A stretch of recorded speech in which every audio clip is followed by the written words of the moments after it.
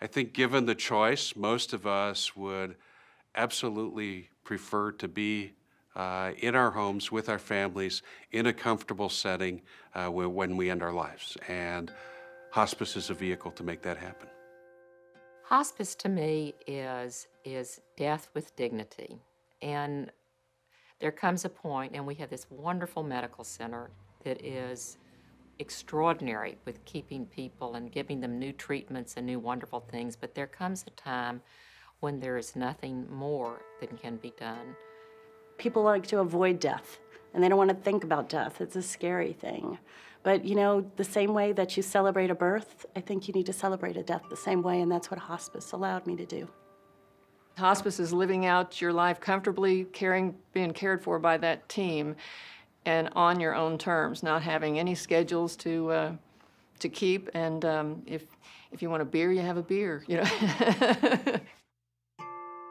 Houston Hospice is a healthcare organization, and its focus is on giving compassionate care and providing services to end-of-life services.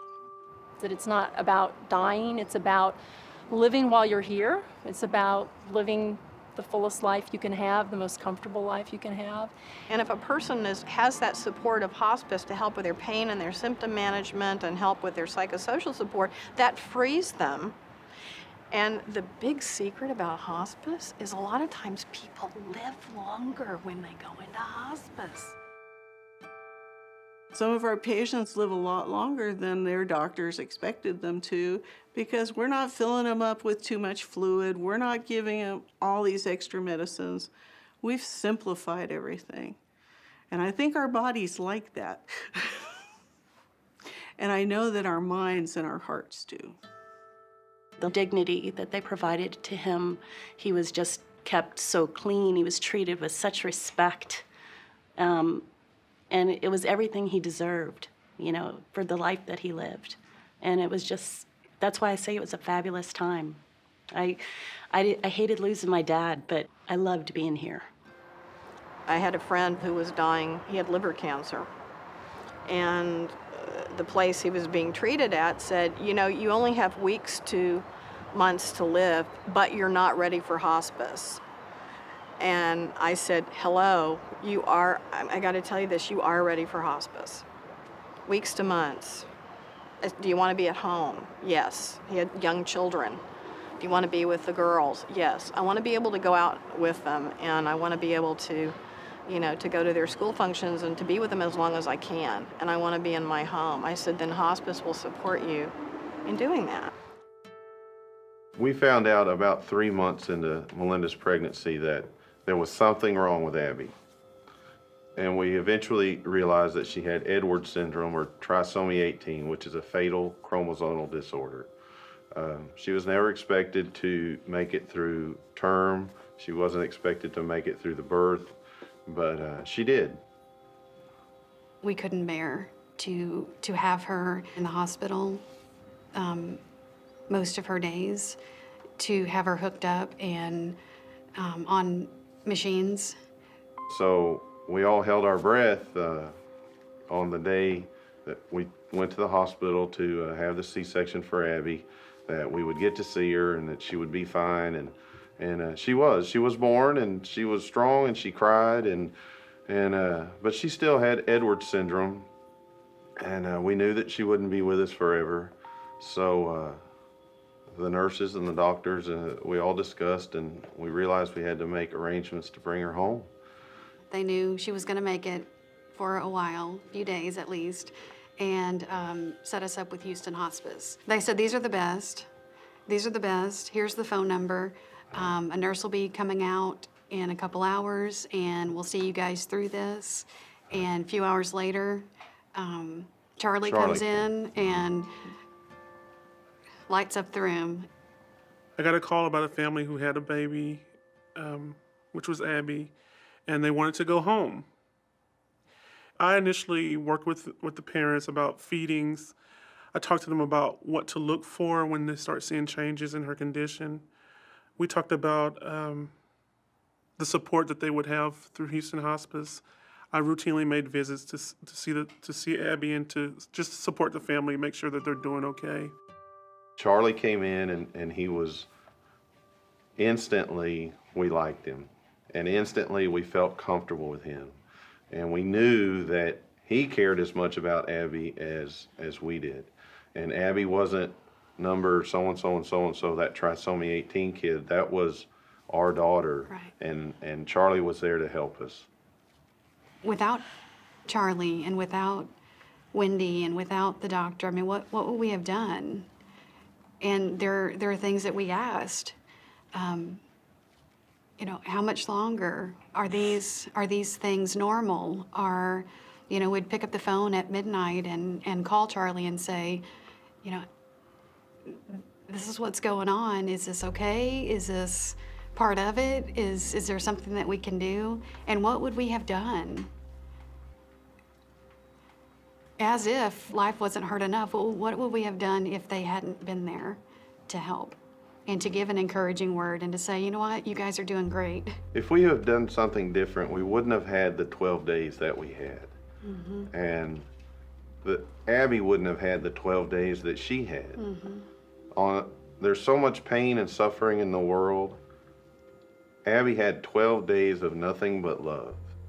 She was always kissed, she was always held, she was always loved. Hospice, it's for kids too. And it allowed us the chance to bring her home in an environment where we had the tools and we had the medical support to do it in our own home. And that was a blessing. And we did get closure because on the 12th day, when she left us, we knew we had done the right thing. We didn't do the easy thing, no, but we did the right thing. Right. Hospice is the best model for care that exists in our country today. The comprehensive nature of the team, supporting people in a real point in their lives when they need help, and individualizing our care for those people is a tremendous gift that we bring. And, without the support of the public, we couldn't do it. The generosity, the love, the care of other people donating to the hospice is what really allows the dignity to be here. If you put Houston Hospice in front of the patient's family, it's an easy choice. One of my biggest concerns is having the resources, the trained personnel, the quality of personnel in place, having the goods on the shelf to keep up with this growth. The sad fact of life is in our current environment, you can't pay for hospice based on what we're paid by insurance companies or Medicare or the other people who would pay for healthcare services in different environments. And so we absolutely depend on contributions from our community. And the board is a great steward of those resources. The board of this organization is one of the treasures too, because they are looking like eagle eyes with their incredible staff, and are so careful. And it's a good place to put your money. You know you're going to get the bang for your buck. I remember the first time I came here when I was just joining the board, I believe. And I just was so struck by the grounds, and it reminded me that these wonderful women who really started this organization started it from a garden club perspective. They viewed this institution as being something that related directly to God's beneficence with regard to nature. It's for every time you walk out of that room with someone who's in the final days of their lives, you can go out to a garden and walk around these paths and feel something very special. We have to give people a choice of hospice, but I guess I consider Houston Hospice the gold standard of hospices. I think any support of Houston Hospice, whether it's of somebody's time or their money, is an incredible way to give to our community. It delves into patient care. It is a resource for clinicians. And it's an ongoing resource for family members. we're just thankful. We're just thankful that they were people there who cared and people there to help, that are willing to go through that with you. And how special of a person is that? Does it take to do something like because that? that's not an easy job. We don't have the resources for that. You wouldn't know, I wouldn't know who to call for that. So, you know, you have to have the money to do these things because it is a life-changing experience to go through hospice. I'll pay thousands of dollars a day to have somebody on a ventilator in an ICU, but $100 or whatever to maintain somebody in their home on some pain medications and other symptom relieving things, we're not willing to do. So we need to change our mindset as a people to get there. Hospice care works for people. It helps them through that. They provide so much comfort and care for others that it's truly a gift, and a gift that needs to go on and be supported. It was a gift to our family.